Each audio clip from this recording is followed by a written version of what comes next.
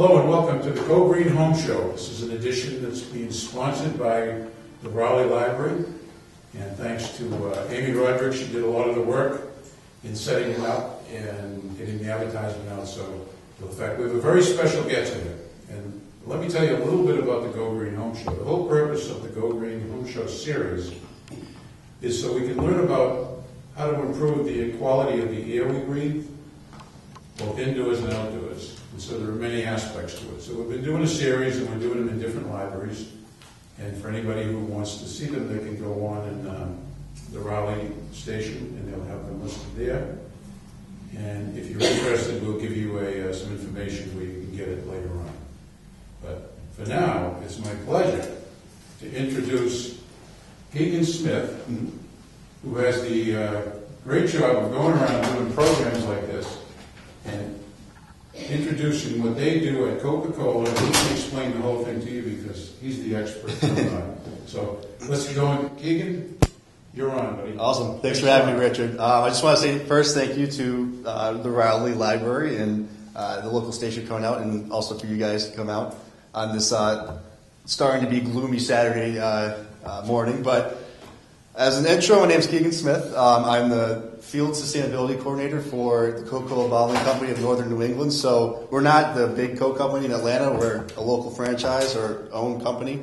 So what that means is we actually make all of our Coke products right here in New England. We have 3 production centers, one in Londonderry, New Hampshire, which is where we originally started out with kind of recently. And then we expanded not too long ago to include all of New England, upstate New York, and a little bit of Pennsylvania. So we got a lot of room to cover. But so I have a very awesome job. I get to go throughout all of that region and teach about recycling. I graduated from UNH with a degree in environmental conservation and sustainability. So this is right where I wanted to be, and I love it. But as a little bit more of a background, how this all started kind of was a fluke. It all started by accident. And my boss started this. Ray Doobie, who's our sustainability manager at the company, started about 5 years ago. He was in charge of all the commodities, and commodities are just a fancy word for all of our recyclables. And at the time, we were recycling over 90% of everything that was coming through our Londonderry facility. And he was at this recycling conference, and he was talking with a friend at the recycling conference about what our stuff was being made into. And what he was talking about was stuff like our cardboard. So you guys are probably familiar with our cardboard boxes, right? A bunch of our cases come in cardboard. Well, at the time, we were sending all of our cardboard to Parker Brothers down in Massachusetts to be recycled in Monopoly board games. So have you played Monopoly before? Not yet. Not yet? Have you guys played Monopoly before? How recently? Has it been a while? Yeah. Well, if you guys have played recently on a new cardboard game of Monopoly, you're most likely playing on one of our old boxes here, which is pretty interesting. So a teacher overheard my boss, Ray Doobie, talking about this, and she poked him on the shoulder and introduced herself, and she was really smart because she asked for his card. And he kind of looked at her because at the time, nobody really asked for his card. You know, he just sat in an office and sold commodities, and that's all he did. So he gave her his card, and she goes, "You got to come into my school." She's a teacher. "And you have to teach my knuckleheaded kids why it's important to recycle." And he looked at her, laughed, and said, "No, that's not my thing. I don't teach. It's out of my comfort zone. No." But she was smart because she had his card. So she emailed him, called him, badgered the crud out of him. And he eventually gave in. He said, "Sure, I'll come in." He grabbed some samples of what we recycle all of our stuff into, and he taught it. And after, he's like, "Thank God I don't have to do this ever again." He was terrified. He told me as a little side bit, he was in the Marine Corps for a couple of years. He was active duty in the Gulf War. And he said, "I have never been so scared and frightened in my life teaching in front of those kids," because he was so petrified of teaching. But anyways, she gave his contact information to everybody that she knew. And all these teachers kept asking him to come into their class and their class and their class. So he did a bunch of teaching those 2 weeks, and it came down to the point where he had to sit down with their CEO, the president of the company, and he's like, "Well, what do you want me to do? This is 2 full-time jobs." And he goes, "You know what, if you want to go around and teach, we can make that your full-time job." And now, 5 years later, we're teaching 120 plus days a year. We're going to senior centers. We're teaching politicians about recycling. We go to state houses and testify because a long time ago, people used to look at Coca-Cola like we were the big polluters of the earth. And now state houses up here actually have us to come in and testify and talk about our experience in the recycling industry. We're industry experts now. So that's what I love about this job. We do a really, really good job with sustainability. But our London Production Center, not too far away from here, we're what's called zero waste. So we actually recycle over 96% of what comes into our facility. And the rest we do trash to energy. So we're one of the few Coke plants in North America that's zero waste. I'm really proud of that. Our 2 production centers in Hartford and Needham, we are looking to transition because we just bought them. Looking to transition them into zero waste as well. So really proud about that. But some cool things about our facility. We switched to LED lighting. That reduced our energy consumption by 40%. 40% less emissions in that end, so we're proud about that. And what's cool is that an intern that I worked with when I interned with Coke in 2015 kind of spearheaded that. So we do little things like that. But the cool thing about the London Production Center is this. Right here. I don't know if the camera can see this, but this, actually I'm going to ask you guys this. What do you guys think this is? It's exactly what it is. That's a really good guess. So a lot of people will think this is a test tube or something, right? It looks like a test tube. And I tell everybody to look closely at the top. Yeah. Looks familiar, right? Looks like the top of a bottle where you screw your cap on. This is actually what our bottles look like before they come into our production center. Oh, wow. You believe me? So what's cool about this is that we have something called a blow molding machine. And it's a giant, giant machine. We actually have 2 of them right now in our production center. And they take this, so this is a 20-ounce bottle right here. They take this into this machine, into a mold. So it goes into the mold, and then it's heated with infrared light. So it makes it nice and hot and warm and workable. And then the machine blasts air into it and blows it up like a balloon into the blow mold. And then out comes a bottle. So they do 960 bottles a minute of this. And we filmed some videos. If you guys are interested, you go into our YouTube channel, just type in Coca-Cola North New England on YouTube, and they'll show you how this process is. And we had to slow down our machine, and the camera had to go into slow motion for it to capture how quick this is. So if we're doing 2 machines, we're doing about 2,000 bottles a minute when they're live, which is really cool. But how is this tying into sustainability? Well, when we're shipping bottles or preforms, what do you think you can fit more in a truck into the production center? The preforms, right?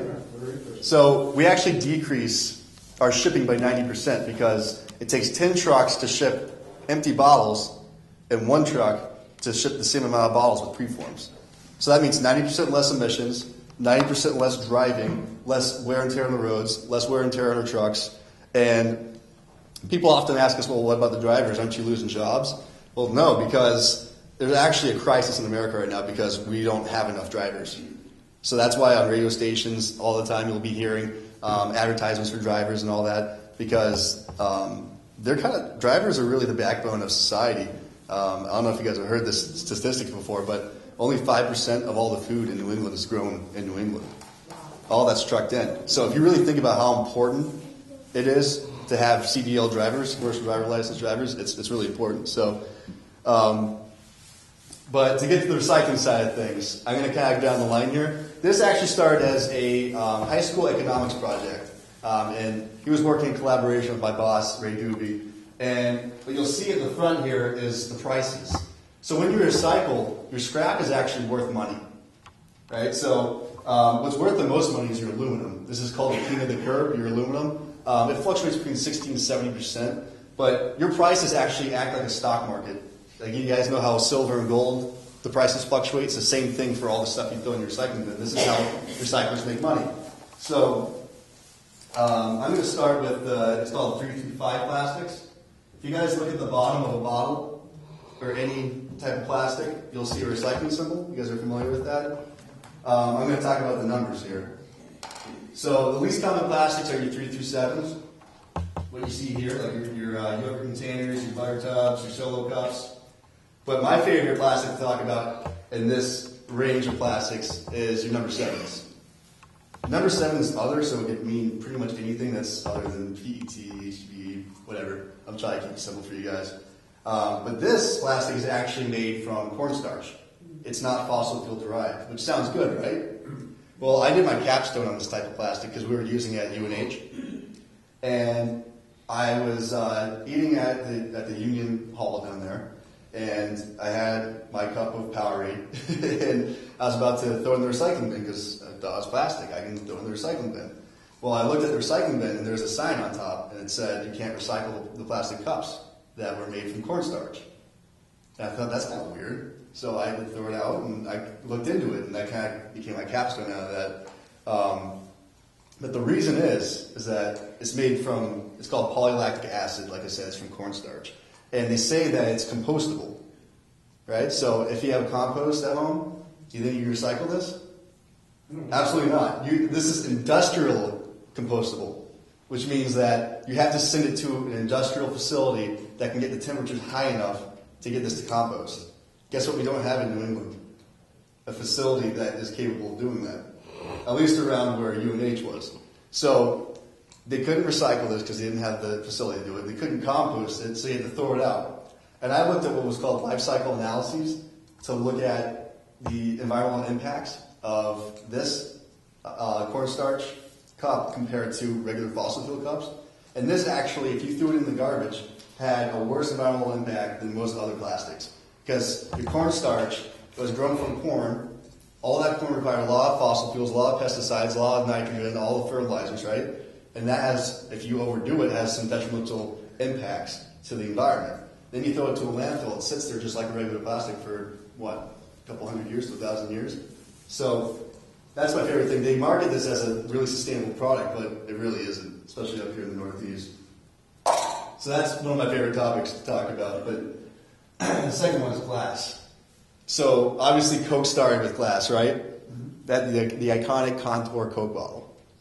Well, we're not in glass very much anymore, but it's less than 0.5% of our business. We're not in it for a couple of reasons. One reason is, what's heavier, this or this?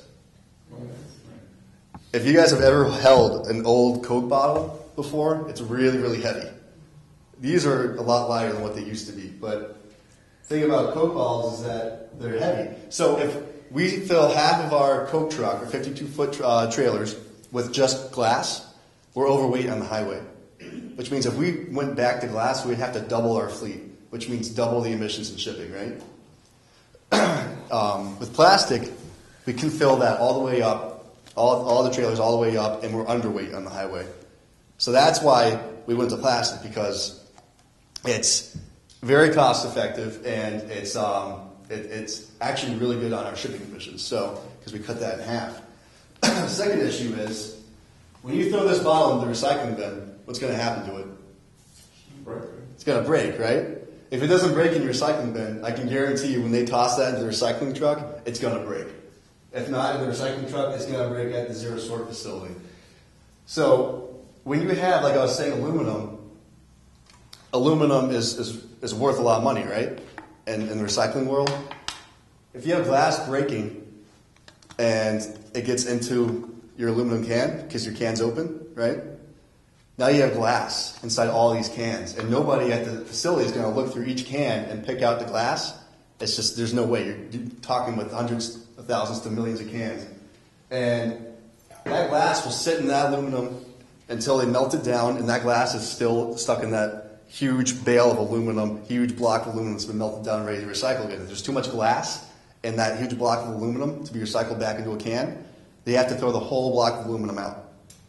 So that just makes everybody's efforts to try to recycle their cans go to nothing because we have too much glass contamination. So that's the second reason why, because glass isn't very recyclable, at least up in northern New England where we are. Going down the line here, tin and aluminum, like I was saying, are very simple to talk about with recycling. Aluminum cans, believe it or not, if there's not glass contamination, like I was saying, they're turning back into cans within 45 days and back on the shelf. So, plastic is a little bit different story. These are your number 2 plastics, so your milk jugs and your shampoo bottles, your laundry soap jugs and all that. Of these 2 plastics here, which one do you think actually turns back into itself the most often? The milk jug, right? So for a very, very long time, the dairy industry paid a premium to have this plastic back. They would pay recyclers a little extra to get this clear number 2 plastic back to be turned back to the milk jugs. They like the color of it. It's nice and creamy looking like the milk and everything. So this has been dominated by that industry. But this is the same plastic, right? Number 2 plastic, if you look at the bottom. Why do you think that this isn't really recycled as often? Chemicals is the number 1 answer, but it's the number 1 wrong answer. Because you dump this stuff down your drain every day, right? What's the difference when you recycle it? It's thicker? What's that? Because it's thicker, it's a heavier. No, it's not that thicker. Actually, HDPE number 2 plastics can be made into films just like this. It can't. It's just the thickness of it. You can make it however you want. The answer is, for a long time, nobody wanted this recycled material because when you chop it all up, they don't color sort this stuff. It's too much effort. When they chop it up into all these different pieces, you know, my shampoo bottle at home is green. I've seen white shampoo bottles. I've seen Tide that's orange. I've seen Gain laundry detergent that's green. You have all these different colors in here. You melt this down, what color are you going to get? The number 1 answer you get is yuck. It's a yucky color, right? You can get a rainbow, a gray, a brown, who knows? Tide's not going to want that back. They want the orange. Head & Shoulder wants the white. You know, Clorox wants the white. They don't want a yucky color. Nobody wanted this. But my boss likes to say, we're Americans. Leave us alone. We'll figure it out, right? And that's exactly what this company did in New Jersey. This company in New Jersey is called Axion International, and this is what they came up with. Does anybody know what this is? Is it insulation? Not insulation, no. It's actually very sturdy. It's very heavy. No, it could be a tourist stop. Well, my boss likes to call this big people's Legos. That's not the official name for it. So what do you do with Legos? You build things, right? So Axion International out of New Jersey took this stuff that nobody wanted, this is your laundry soap jugs and shampoo bottles. They went out to York, Maine, not too far away from here, and they built a bridge out of it. Wow. This bridge is made, the pilings, everything in it, except for the bolts and nuts, is made out of recycled laundry soap jugs and shampoo bottles. Do you know how they tested that prior to, especially with all the cold and incredible ice and snow? How you tested It originally started out with as a railroad tie for the Canadian Railroad Company, Wow. and their engineers are much smarter than me that figured this out. So that's a question for them how they tested it, but they've definitely done some testing on it to make sure it's safe and everything before. And I've seen all the blueprints for different length bridges, but obviously it's strong enough to hold that steamroller right there, right? Steamroller, pretty heavy, isn't it? Mm-hmm. Well, that's pretty light compared to this M1 Avenue tank down at Fort Bragg. That's on a laundry soap jug and shampoo bottle bridge right there, out of recycled material. But that's a feather compared to the trains that go over this one. And then this is in Virginia. So what I like to say is, this is York, Maine. It's a lot like Raleigh, Massachusetts, right? It's cold. It's near the coast. York is actually on the coast, so this is salt water down here. It's seen the hot in the summer. It's seen the snow in the winter. This bridge doesn't care. What's it going to look like in 100 years? It's the same. It's UV resistant as well. I don't know what chemical they put on it and everything, but it's UV resistant, so it's going to look the same in 100 years.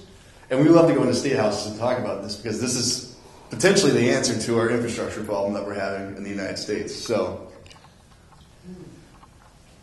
I wonder if it expands into trash. what's that? I wonder about the expanding into traction, especially your water. Yeah, I don't know, but it seems to be holding up okay. It's right there. We'll find out after this week. I don't think that plastic really expands too much like that, you know. So The contents within it are here, though. yeah, Yeah. I'm not sure. Interesting. But on to another one of my favorite subjects. I should just say this whole thing is my favorite subject because I keep saying it. But your number 1 plastic, right? This is what we use in most of our bottles, number 1 plastic. If you look at the bottom, number 1 the triangle. Well, this is the type of plastic that's used in pretty much all of your food goods, right? Number one plastic is made to touch a bunch of your food, like your 8 cartons, your ranch bottles, your Parmesan containers, all that, because it was designed to be antibacterial and hypoallergenic. So that means that it's not going to grow bacteria in your food and all that stuff. That's also a reason why yogurt doesn't use number one plastic, because the number one plastic, since it's antibacterial, will actually kill the cultures in yogurt, which is interesting. But my question for you guys is, of all the containers that hold in my hand, which one is the most important to recycle? That's a tough question. What do you say? I'll take the odd one, just because it's odd. The odd one? The tomato container? Tomato container? Yeah. Well, I heard over here all of them, right? That's a trick question. It's all the same plastic, right? So it recycles the same. They're all as important to recycle. So when you recycle all this stuff, your number one plastic, it gets sent to a facility. We send all of our number one plastic to a company called Ultra Pet in Albany, New York. And they use a similar process to most number one PET processors in the nation. They do is they first color sort it. You usually have your clears and your greens, but they also have brown plastics and all that stuff. So they put this in the color section, but you get clears here. And it's all your labels, all your food gunk, all your gross stuff that can be in a bottle, all your caps and all that is all in here, right? So let me backtrack a little bit. In Raleigh, Massachusetts, you guys keep your caps on, right? You don't? So you guys have single stream recycling where you throw everything into one container, right? So if you have single stream recycling, always keep your cap on. Wow. Isn't it a different plastic? It is a different plastic, but I'll get to that. Always keep your cap on. Because a long time ago, where recycling was being sorted and all that at your local recycling center, your transfer station, the huge problem was when you have plastic, you have to bale it. And baling just means that you're compacting everything down into a cube so it ships nicely. When you compact a bottle down that has a cap on it, and you put thousands of pounds of pressure, what's going to happen to that cap? Pops off, right? And I used to do that all the time when I was younger, when I played baseball and stuff. I'm a twin. So I used to twist the bottle and like throw off the cap and hit my brother, and it was really mean. I'd get grounded. But that's what would happen in the transfer stations. The caps would go flying everywhere, so it was a health hazard because people could get hurt because it flies off at 60-some miles an hour. And they also had that problem with caps everywhere. So that's why they told everybody to just take the caps off.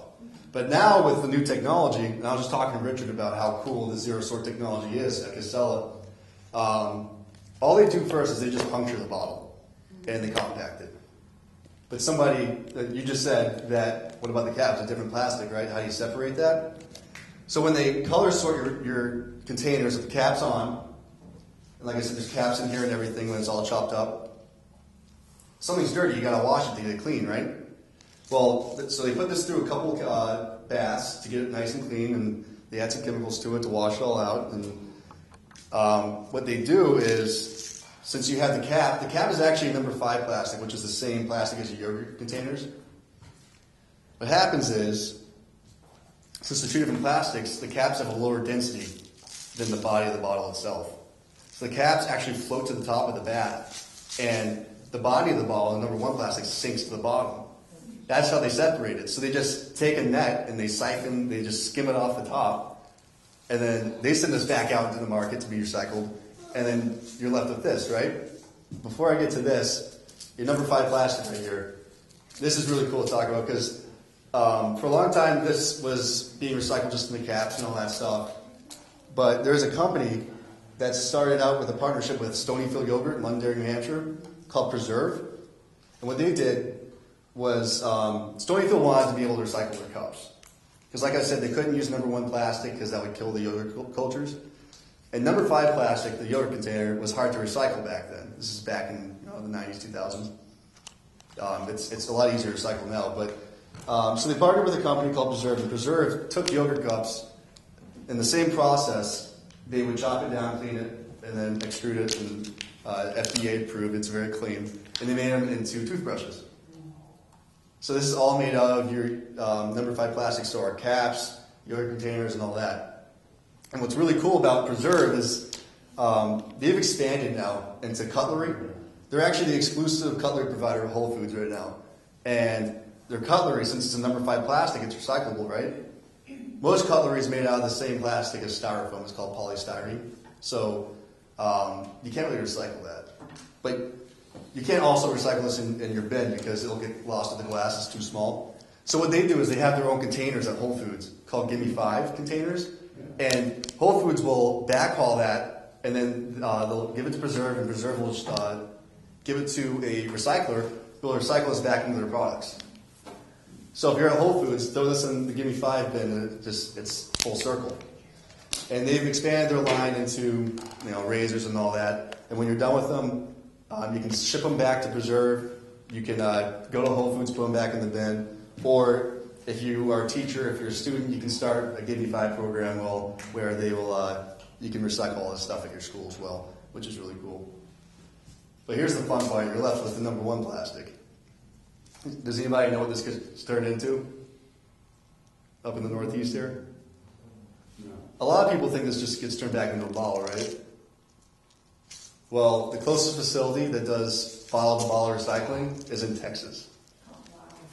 So that's the reason why we don't do bottle-to-bottle up in the Northeast. And for a while, the Coke company in Atlanta was actually trying to get us to ship a lot of our plastic down to Texas so that we could boost our recycled content in our bottles. That just didn't make sense to us. Because from a sustainability standpoint, we were taking all of our material that we were taking back, and we were sending it to Albany, New York to get processed, and then we were sending it to local companies to be recycled. But it wasn't in the bottles. What happens is, when you got this stuff, we sent it to a company called Foss Manufacturing in Hampton, New Hampshire. Or a long time ago, we were sending it to Polar Tech in Lawrence, Massachusetts. And what they were doing was, they were piping this up by the ton to their ceiling, which is 3 stories high. And at their ceiling, they have a big furnace or an oven. And plastic's really cool because when you melt it, it's a lot like melting chocolate. When you melt chocolate, it's really thick and gooey. Well, plastic acts the same way. And when it gets that consistency, they let it drip from the ceiling. Let it drip from the furnace 3 stories high. And why they do that is when it drips from the furnace, gravity is like somebody taking bubble gum and stretching it. So when you stretch it, does it get thicker or thinner? It gets thinner, right? So as it drops, it tapers. So as you can see here, it starts out really thick, kind of like plastic spaghetti. And then as it drops, it gets thinner and thinner. And then as it's hitting the factory floor, it's still kind of warm and workable. They actually roll it. And when they roll it, they actually get it to thinner than your own hair. And they crimp it. So have you ever pet a sheep before? Have you pet a sheep before? Doesn't that look like... Yeah, I'll give you that. Doesn't it look like you're petting a sheep right there? It looks like a sheep's wool. Pretty soft, right? That's actually all recycled plastic. So this is called polyester, right? You guys have heard of polyester. I'm wearing a polyester shirt right now. They take this, they spin it into a thread, like you see here, and they weave it. And that's how Polar Tech, back in 1981, created the first synthetic fleece. This is down in Lawrence, Massachusetts, right nearby here. And they also have a facility in Hudson, New Hampshire. And for a long time, they were using our number 1 plastic bottles to be made in their fabric. Now they've moved down to Virginia, and we supply all Foss Manufacturing with our plastic. So Foss Manufacturing, if you've ever been to Home Depot recently, they have a fiber called EcoFi, and they do a lot of outdoor carpeting, for your patio or whatever. But they've also done some pretty cool things. So I don't have the example with me today, but they've done uppers of New Balance shoes before, where it's made out of completely 100% recycled plastic. Like the UNH Wildcat, my alma mater. They made like the hat for this. But what's really cool is they make surgical masks. So why do they make this out of plastic? Well, like I was saying, your number 1 plastic was made to be antibacterial and hypoallergenic, right? Well, when you recycle that into a fabric, it retains those properties. So that's why you'll see surgeons wearing plastic masks, polyester masks, because it's hypoallergenic and antibacterial, which is really neat. That's also the reason why Vermont teddy bear uses plastic stuffing. Vermont teddy bear uses recycled plastic stuffing. Because originally, they used to use cotton, right? Cotton, nice little fuzzy ball, comes from a plant. Well, cotton harbors germs. And that's the last thing you want around a newborn baby who might be slobbering all over it, right? Plastic, it's not going to harbor those germs. Germs hate plastic. They hate polyester. So that's why Vermont teddy bear will never use cotton in their teddy bears. And that's made right here in Vermont, of all places. But what's really cool is when I go into schools and everything, I'll have the students raise their hands. I'll say, keep your hand raised if you have a fleece that looks like this. You know, keep your hand raised if you have a North Face jacket, a Patagonia jacket, an Ella Bean jacket, a jacket from Bass Pro Shops, Cabela's, Nike, Under Armour. You know, all the big players.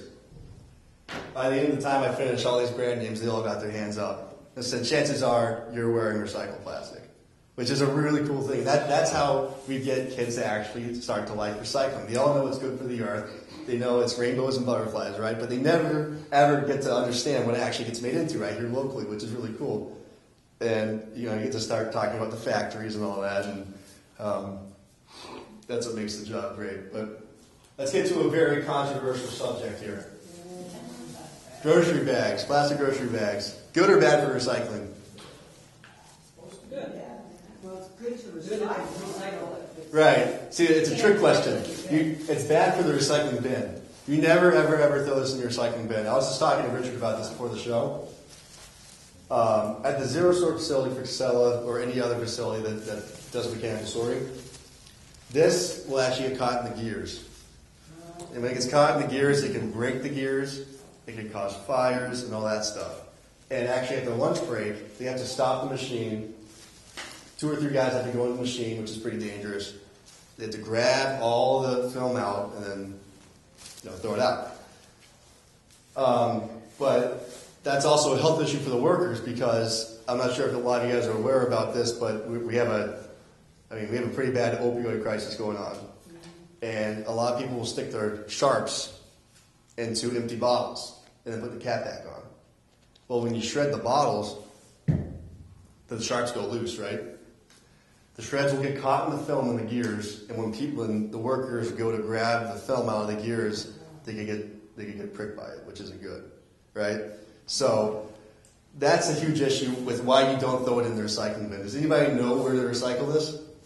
Grocery store. Grocery store, right? The grocery store, Walmart, Target, all of them will accept your plastic bags, right? But it's not only, plastic bags aren't the only thing you recycle there in that bin. Do you guys know that? Yeah, Ziploc bags. Right. You can recycle all of your bread bags, all your clean Ziploc bags, all your cereal bags, all your veggie bags, all your toilet paper casing wrapping and your water wrapping and all your paper towel wrapping, your Amazon wrapping. Everybody's using Amazon these days, right? All your Amazon bubble wrap you can throw in there. Your dry cleaning bags, your English muffin bags. What else do I have in here? Your clean saran wrap you can throw in there. Anything that's a film and it's clean, you can throw in there. So I have a couple bags on my desk and I just go down to the local Hannaford's and I just put it in there. But how do you know what plastic isn't recyclable from the stuff that you get from? So the films? Yeah, the things that you know that your food is in, the freezer bags and all the things. So Trex decking is what gets made from this film. So have you guys seen Trex decking? It's plastic composite decking. This is made from your shopping bags. They take this stuff, and they're the ones who are collecting it as well. So if you go on the Trex website, Trex decking website, they will tell you all the films that they accept. And I have a list right here if you're curious. You can come up and see what they accept. But they will tell you what you can put in there and stuff. And I wish grocery stores did a better job of telling you what you can put in there. Because honestly, all they say is shopping bags. And it's much more than that you can put in there. But we take a lot of heat for saying this because there's a lot of people out there who are trying to ban plastic bags, which sounds good. It sounds like a good thing to ban it because I hear crazy stories from people saying that they have plastic bags sucked up into their engines and killed their engine and stuff like that. This has happened on multiple occasions. You see it in trees everywhere and everything. But the thing is, when you ban plastic bags, the grocery store doesn't have an obligation to recycle plastic bags anymore, right? That makes sense.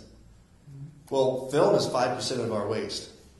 When you ban plastic bags, and the grocery stores take away shopping bag recycling, that means that we can't recycle the rest of our film, our bread bags and all that. We're not going to ban bread bags, right? It's the only way you can come.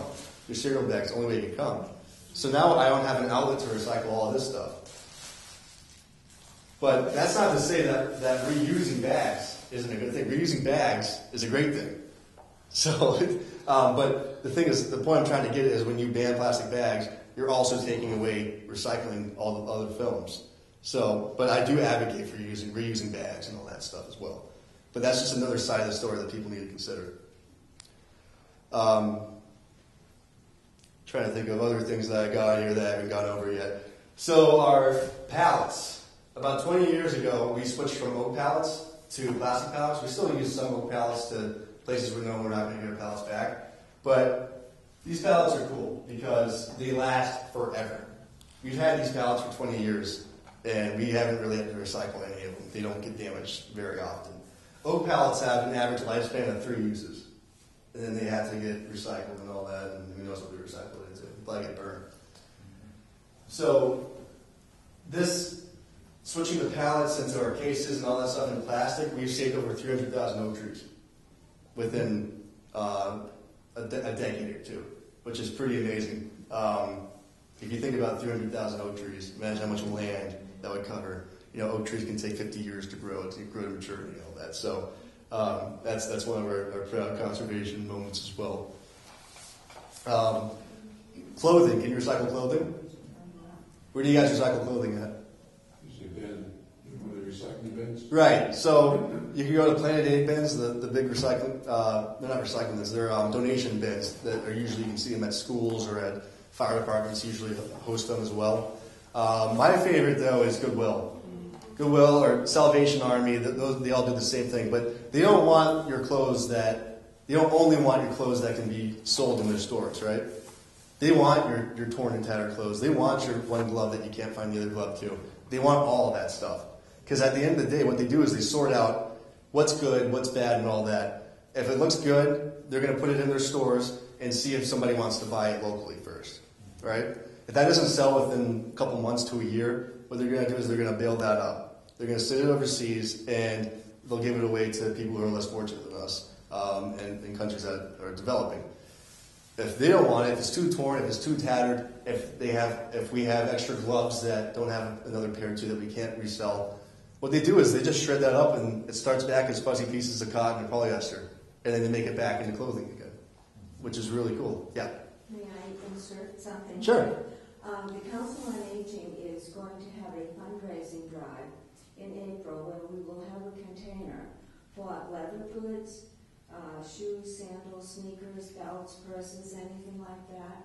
And it's going to be taken by EcoSmith from New Boston, New Hampshire. Awesome. And they will send what is usable to underdeveloped countries and then recycle the rest. Right. So that would do all these things that you're talking about, right? Right, exactly. That's exactly what we're talking about. So we're going to be doing a good thing. Exactly, yeah. That's exactly what I'm talking about. That's a whole process. It's a local example of how it works.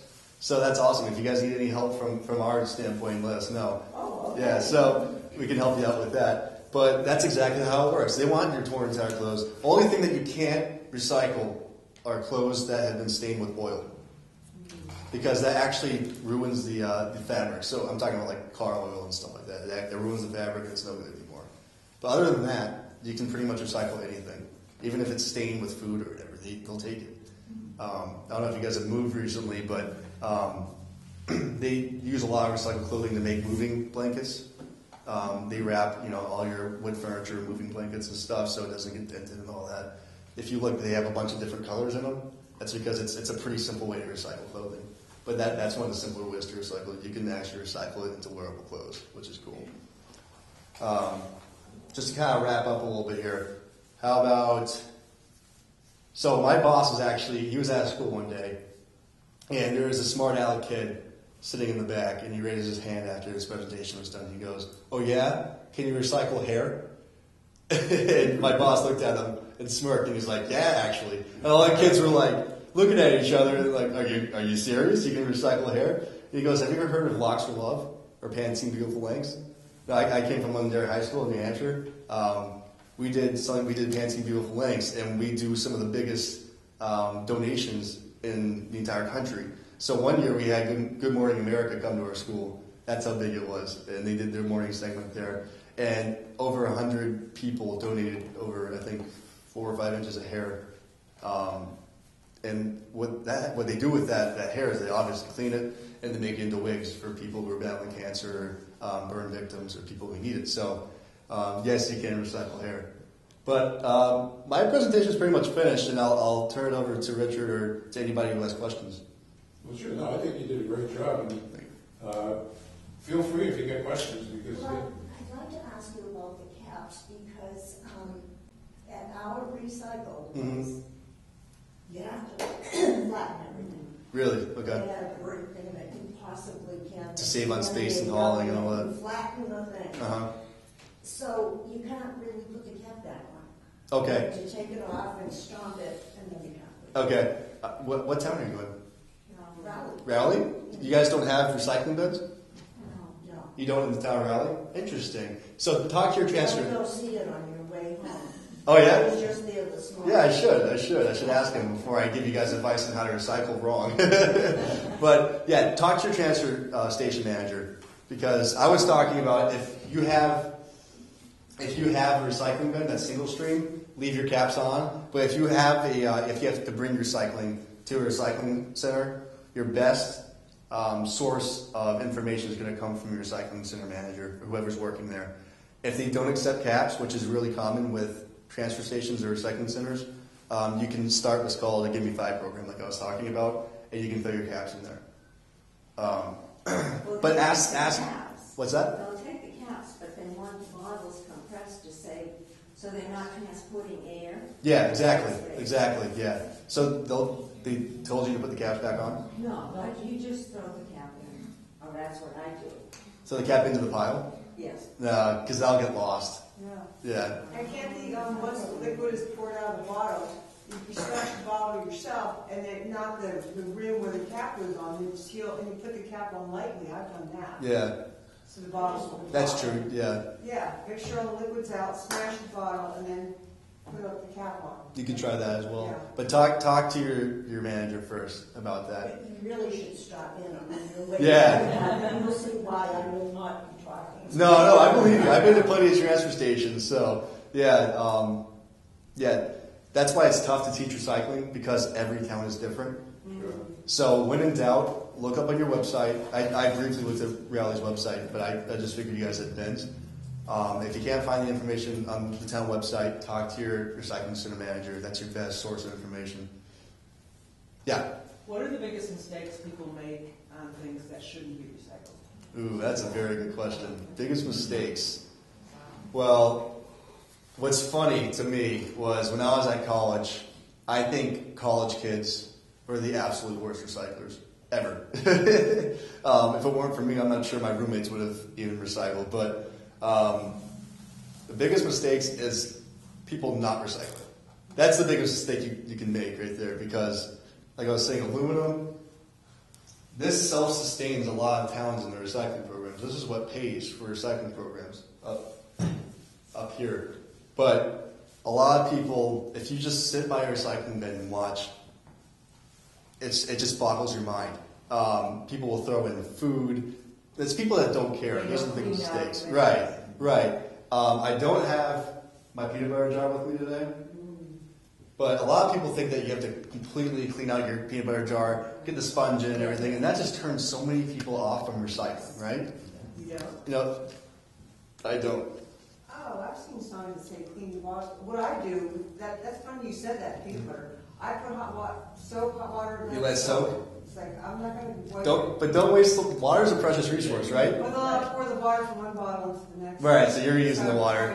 Conserve every resource Right. possible. So my boss likes to say, don't waste water. It's a precious resource. Right. And also keep recycling simple. don't turn people off from it because it's a good thing. So he says, if you want to really wash out your bottle, give it to your cat or dog and have them go at it. Have a great time. Watch them lick their mouth for about an hour, and then it's hilarious, right? But we're using water already to recycle this. What's harder to get off? The label that's glued on there tight or the food? The label's way harder to get off. So by the time that label's off the bottle, the food's long gone. Obviously, you want to limit the amount of food that's in your containers, especially if it's liquid, get it all out. If it's food, make sure there's no food in it. But if it's peanut butter and you have a little bit left on the edges of it, it's not a big deal. So that's one of the biggest mistakes, especially in regions like California where water can be really, unpredictable. Why waste the precious resource, right? Should you be taking the labels off of the cans? No, don't bother. Really? No, keep it on. Because like I said, when they chop this all up, you get all your labels and stuff in there, right? The labels float with the caps, so you just skim it off.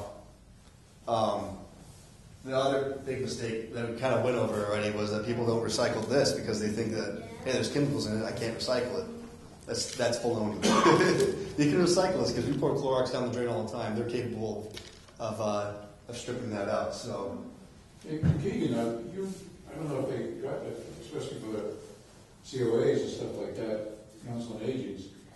Your operation will probably do a program for them. right, I do senior centers a lot. I was talking with Richard before this because I love going. I'll do elementary schools and I'll teach 1st through 5th graders, and the next day I'll go to senior centers.